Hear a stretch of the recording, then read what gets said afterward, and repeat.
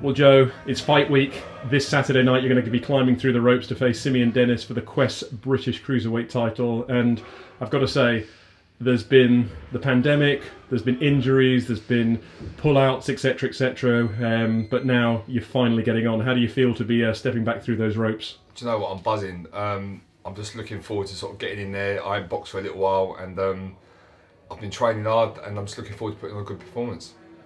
How frustrating has it been for yourself? Especially, you know, there's been fights that have been scheduled, you've had opponents that have pulled out. You were scheduled to be out last time, and unfortunately the rib injury that you sustained sort of ruled you out. But now that it is so close to this fight, and especially against a fighter like Simeon Dennis, who is very, very confident, talk us through a little bit about what it's been like, the road leading up to this fight. It's been hard because obviously I've had a few training camps. I feel like I've been putting the work in, but I've not had the reward of obviously boxing. So we're close now. The training's done. I've got a few more sessions to go, and I'm raring to go. I'm going to start by looking at your opponent. Obviously, Simeon Dennis. He's been in the competition. He's boxed outside of Quest. He's a southpaw. He's awkward. He's tricky. The man that will be standing in front of you on the 19th at the Brentwood Centre, try and break him down for me as an opponent.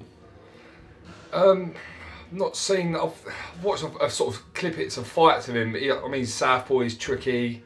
He throws shots from sort of awkward angles. That's it really. I think I'll have more than enough to beat him comfortably. Which is no disrespect to him. He's someone that I've never really looked at as an opponent. I never thought I'd box him, but he said a lot. He's very confident, so we'll see what happens on the 19th. I mean, looking at the sort of the road to this point that's obviously led you both to this British title shot.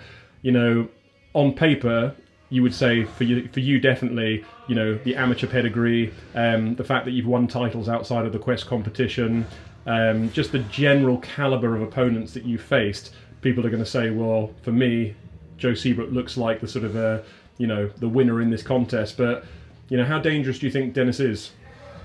Do you know what? Any southpaw is tricky. I'm not really too focused on what he's bringing. I'm sort of worried about my game, what I'm going to do. I think it's down to him to try and beat me, whether or not he comes at me, whether or not he tries to counter my jab or whatever. I'm sort of worried about my boxing ability and what I'm going to do.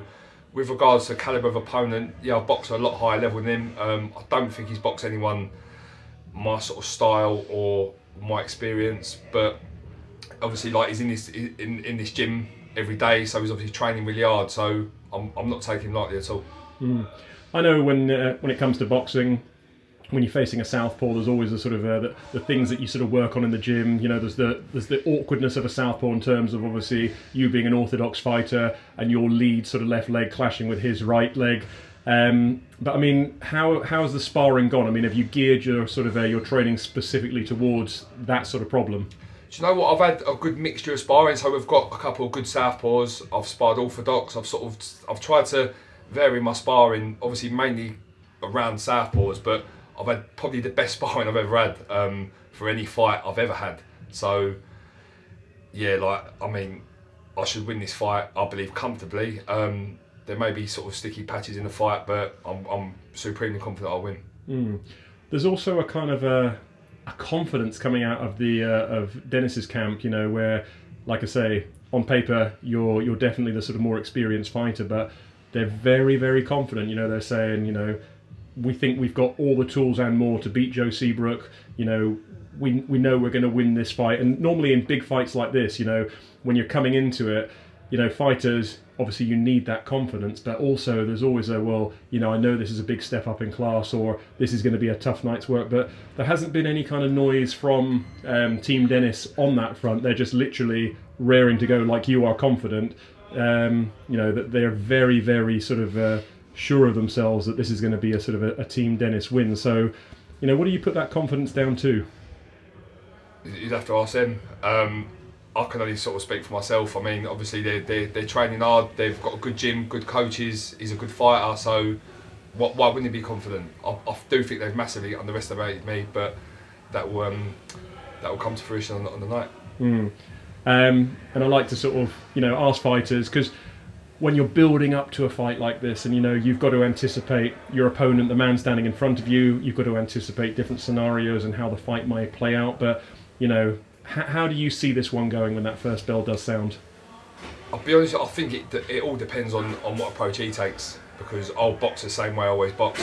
So if he goes on the back foot, I believe I'll win. If he comes on the front foot, I believe I'll stop him early. I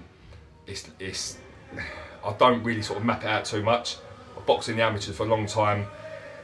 To me, a good fighter can adapt. I believe I can adapt very well. One of my biggest strengths is that I can adapt in the ring. I don't really try to plan it out too much in my head. I'll just get in there, do what I do, and hopefully that's enough to win. Well, it's a really, really fascinating encounter. As I say, it's the main event on the Locked and Loaded promotion, Quest Boxing League, at the Brentwood Centre on Saturday, March the 19th. Joe Seabrook will be taking on Simeon Dennis for the vacant Quest Cruiserweight British title. Thank you, Joe. Cheers, Adam. Thanks, mate.